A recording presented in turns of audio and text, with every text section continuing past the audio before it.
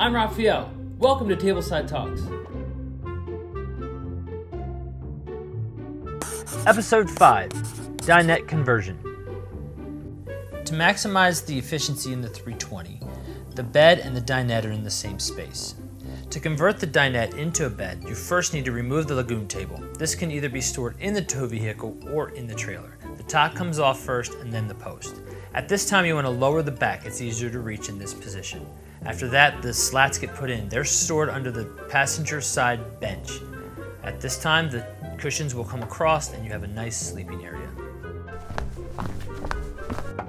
Do you have a tip you want to share? If so, email us at tablesidetalks@nucamprv.com. We would love to hear from you. Thanks for joining us. See you next time.